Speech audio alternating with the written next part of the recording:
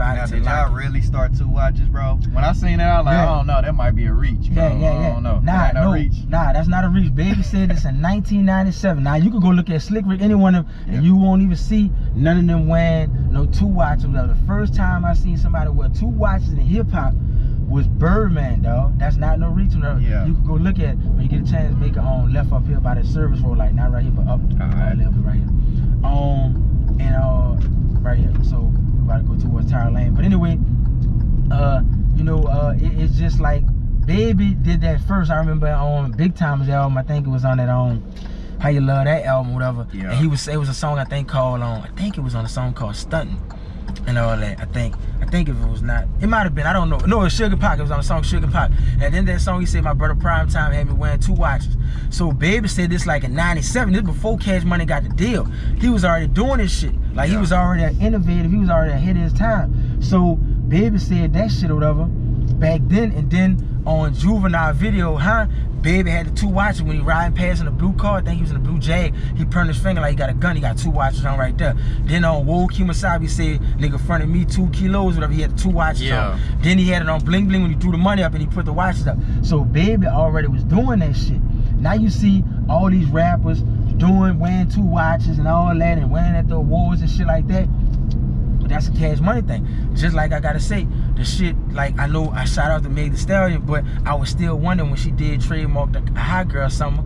I was like, what if we would have trademarked or somebody said something about Trill? I know people in Texas make a right this Tower Lane. A lot of people would have been appalled by that or whatever if she would have did that. So I respect Meg and I like what she did. I want to hear your take on the Trill. So you saying y'all invented Trill? No. I'm saying y'all invented Trill. But the record label. Yeah, yeah. So that's why you talking about Trill Town with boosting him. He got a co-sign from Pimp. Pimp co-signed that. Exactly. Pimp and them made that word. That word, from my understanding, come from Shaw, Texas, and Port Arthur, Texas.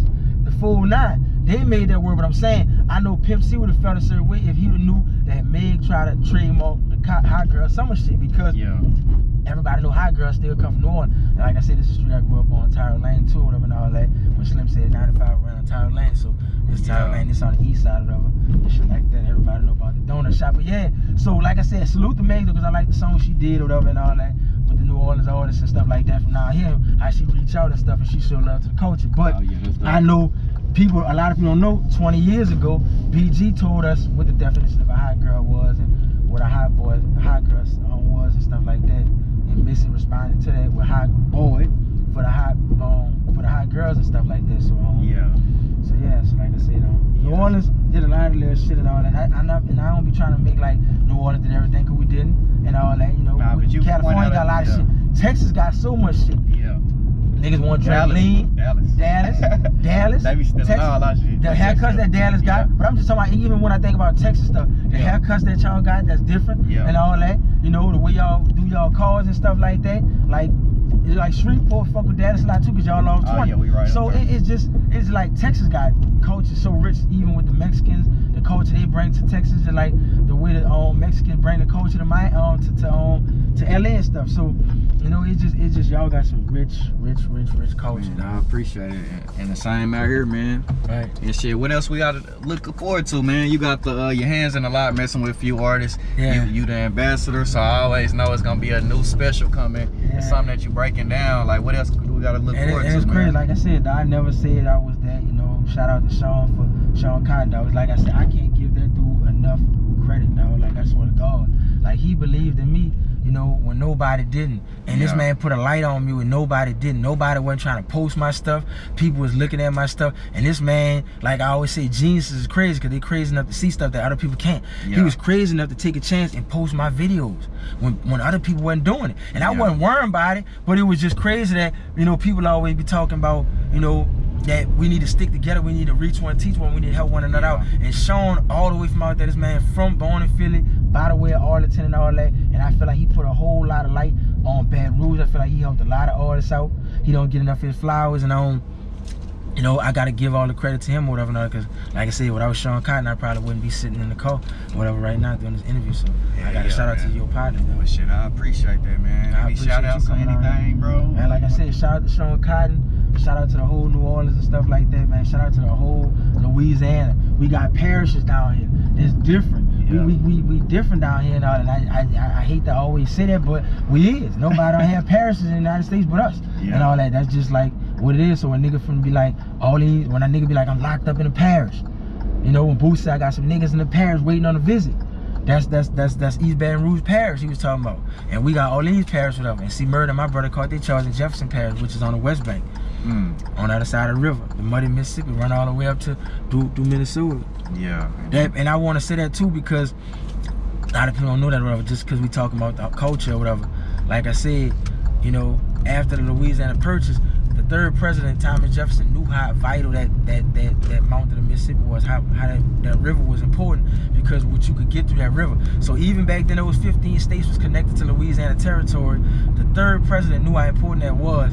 And like I said, after the Haitians won over that land in Haiti or whatever, and France lost that, they sold a deal to Louisiana that doubled the size of the biggest deal in American real estate history. And it's because of what those Haitians did. So shout out to the Haitians for being the people that stood up for everybody. And I feel bad sometimes when I look at how nobody don't come to bat for Haiti or stand up like they should. Some people do, but I feel like we should really have their back more. Anytime there's a crisis, anytime something going on, we should really stand up for them. And definitely New Orleans, because New Orleans and Haiti got a rich culture that go back 200 years. That do make a lot of sense, man. And I really and you can still kind of see it sticking here, you know. Man, it's still here, the gumbo, the voodoo, even though we spell it different, and I know they try to make voodoo like it's bad, because the Haitians came together and revolted and took over and all that. And even the uprising with I think it was the German Coast uprising or something, I think it was like in St. Charles Parish or something like that, when the slaves that came from Haiti came in, they did that, and that was one of the biggest in American history. But then, you know, they wound up killing a lot of them or whatever, but they still stood up.